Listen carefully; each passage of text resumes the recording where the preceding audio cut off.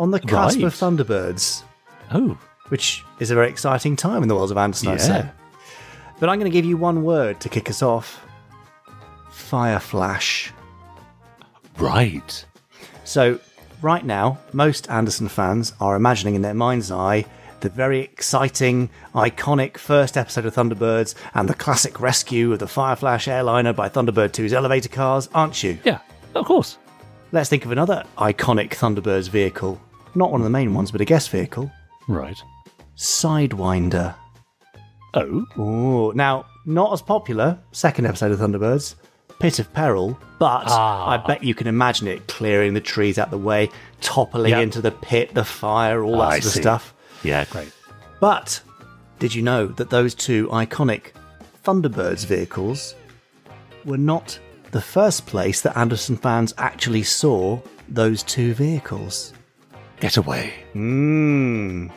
So you'd think immediately Thunderbirds, but no. They were first seen in a Stingray story.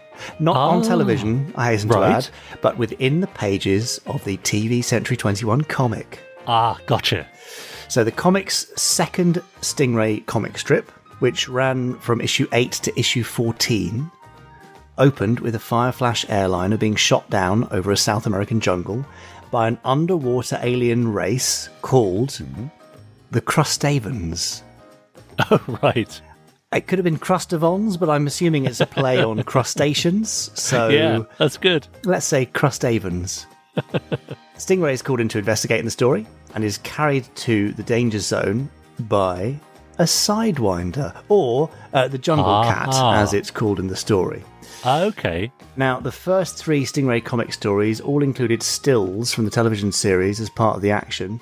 Every half a dozen panels or so, there would be a screenshot to make it feel like you were watching an episode of the show, except in colour rather than black and white. And so, in addition to being realised by Ron Embleton, the famous TV21 artist, lovely work from Ron, the Fireflash and the Sidewinder were both represented by screenshots from the as yet unaired Thunderbirds. I see. That's weird. Yeah, isn't it? The Crustavans story, I really want to call them the Crustavons, actually, on second approach, but who knows? Yeah, I like Crustavons. But the story about those crusty people ran from March to April 1965. Which means it started a full 6 months before Thunderbirds appeared on television.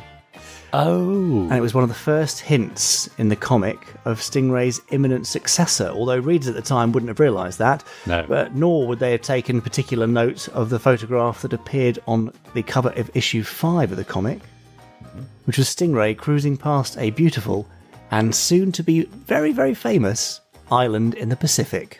Get away. Tracy Island. Yeah, there's a great, quite well-known picture of Stingray in the foreground, Tracy Island in the background, looking, looking quite serene, actually. But nobody would have known then that they were seeing the base of the upcoming International Rescue Team. Absolutely. There you go. Isn't that lovely? That's great. Because now, if that sort of thing happened now, people will be all over it. They'd be, coming up with theories about why stuff appears and how they link together. YouTube videos about it. Yeah. Yeah, exactly. Or just on those 2 stills, there would probably be at least 100 20-minute plus YouTube videos examining them and the models and the styling and why they probably came from a different series because of this and that. Anyway. Yeah. Pretty cool, actually. Wow. And, just really lovely that those models, those vehicles were incorporated by the guys at TV Century 21 because it was all really under the same roof. So, absolutely, Alan Fennell, the editor, and the rest of the team, I suppose, would have seen these models and thought, cool, they're rather lovely, let's put them into Stingray.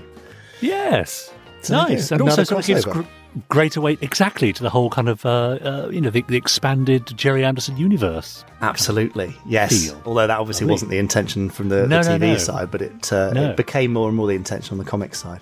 Yeah. So, did you know that already, Podsterons? Had you seen the crusty aliens shooting down Fireflash in the comic originally, and maybe you did know, maybe you had a sixth sense that these were from a new series that you hadn't even seen yet?